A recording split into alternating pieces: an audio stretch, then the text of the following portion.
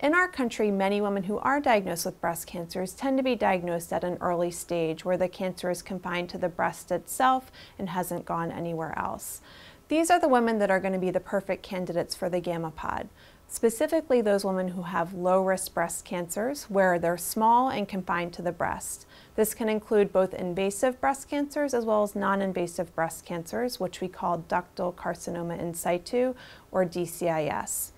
These women often have very high cure rates for their breast cancer and can often receive a type of radiation that we call partial breast radiation therapy. And women who can receive partial breast radiation therapy are the perfect candidates for the GammaPod.